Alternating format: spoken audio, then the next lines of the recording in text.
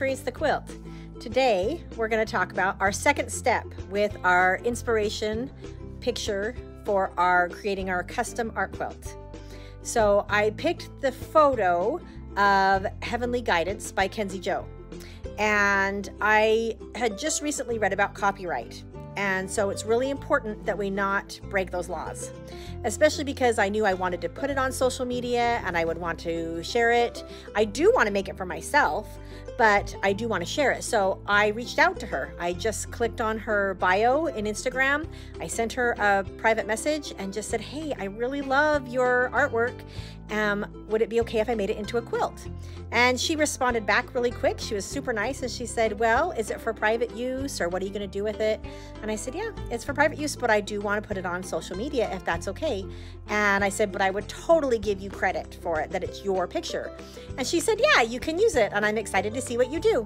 So it was way easy. It's the first time I've actually reached out to another artist to use their work. A lot of times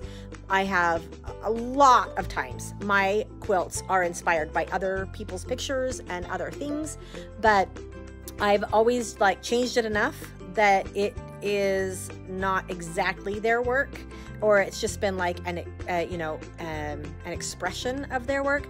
Like my wave quilt, it's a very famous piece of artwork, but that artist is long dead, so I do not have to get permission for that. So always check into that. If you are using an image that belongs to someone else, or you found it on the internet, make sure that it's free, that it's, copyright, what do they call that?